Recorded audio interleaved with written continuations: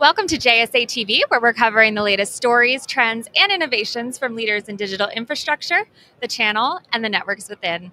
I'm Allison Whelan, coming to you live from Channel Partners 2024 here in fabulous Las Vegas, Nevada. And joining me is William Rubio, Chief Revenue Officer at CallTower. William, thank you so much for joining us. Allison, thank you very much. It's a pleasure to be here. Of course. So for those who may not know, can you tell us a little bit about CallTower and what sets you guys apart from other UCaaS and CCaaS providers? Sure, I would love to. So CallTower has been around for about 22 years overall. We have been a unified communications as a service provider and a contact center as a service provider for that time frame, moving into the cloud as the years went on and the evolution overall. But what really sets us apart is the fact that we're all about driving a solution for the customer.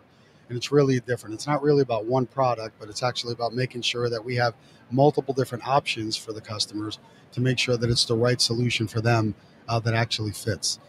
So when we have a conversation with the customer, we're trying to find out what are their pinpoints, what are their issues that they have, how can we help them solve it with the different solutions that we have, because we know it's not a same size fits all type of solution. The great thing is we're doing this pretty much globally. And we've been doing it for a while. We work a lot with our partners. That's why we're here at Channel Partners. Very excited about it overall. It's a really good show for us. And, technology is really changing. So we're really excited where we're going to be going to.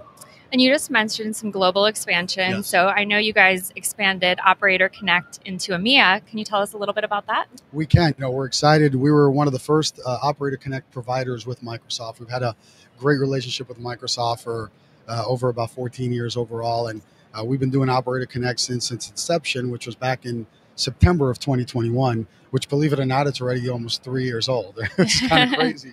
But we were one of the first to actually do that, and happy that now we're in about 21 countries over in EMEA.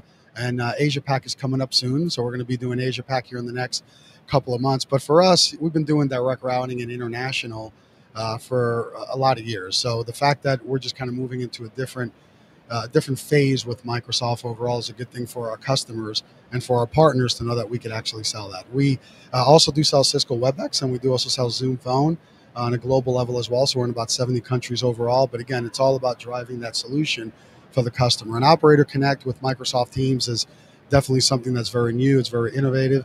And the fact that we take it and we're able to customize it for our customers and really make sure to drive a true end-to-end solution is something that we're really excited about, and the fact that we're doing it now across the globe.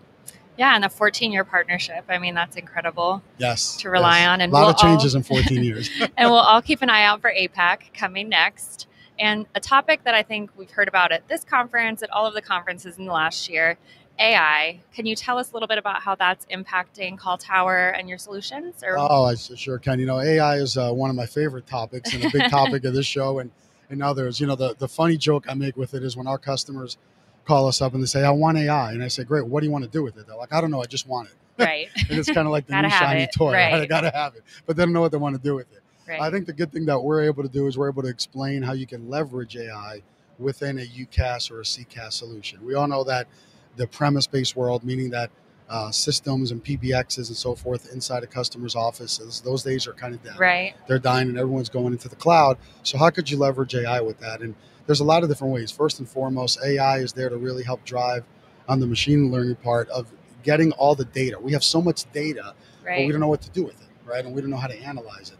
And I think with AI, that's kind of like a step one. It kind of gets your kind of like dipping your toe into the water to actually understand what to do with that data, and then understanding what it is so that you can see where you have maybe some gaps in your offerings, or maybe in some vendor relationships that you have and so forth. So there's a lot that you could actually do there overall to really kind of drive the technology. Where we're seeing a big push with AI too is on the contact center side.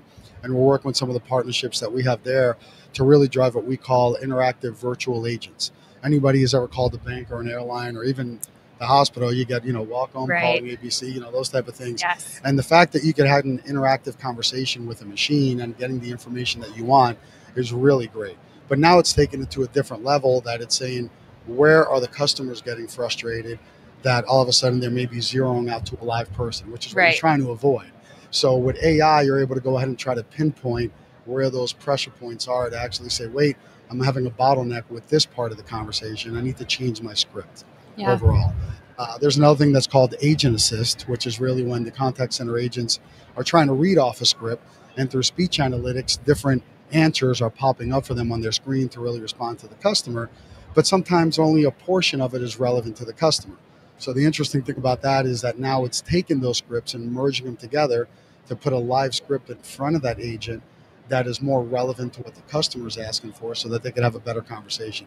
And it's just the tip of the iceberg of what we're doing right now. It's going to continue to get more and more interesting overall. Absolutely. Those are all great value adds. And I think they all circle back to AI for analytics, AI for analysis. So 100%. What to do with it, understanding is very key. Of course. And for our viewers who aren't here and can't meet with you in person, where can they go to connect with you or to learn more about CallTower?